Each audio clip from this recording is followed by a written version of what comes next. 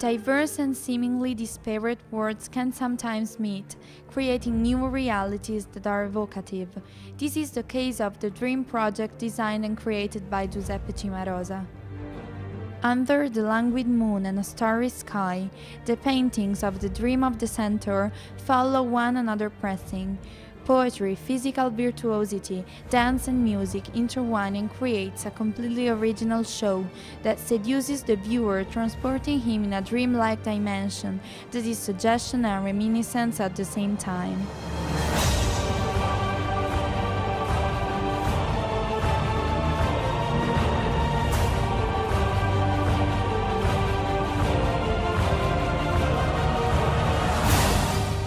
Footprints of man and horse gradually sink into the track, increasingly dense, with the intuitive elegance and articulate plot of the show, which has the feel of something between a dream and a fairy tale.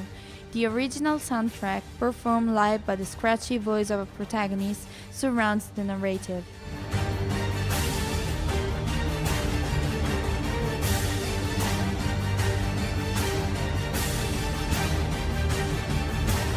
It's the story of the creation of man and horse, acrobatics, circus acts, acrobatic dances, symbolic rites, show the invisible and hide the visible, telling the magical encounter between different worlds, earth and air, black and white, good and evil, man and animal.